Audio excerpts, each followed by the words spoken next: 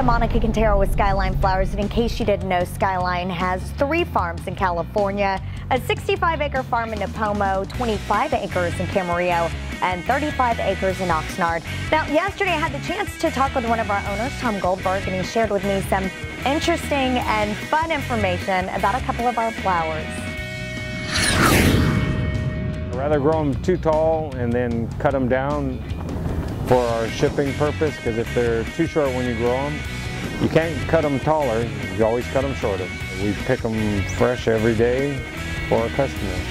How long does it take to grow these Snapdragons? Depending on time of year, it can go anywhere from 6 weeks to 12 weeks. One thing I like to show people or little kids is the Snapdragon is how it got its name, from the kind of a dragon look. Press on it, it opens its mouth.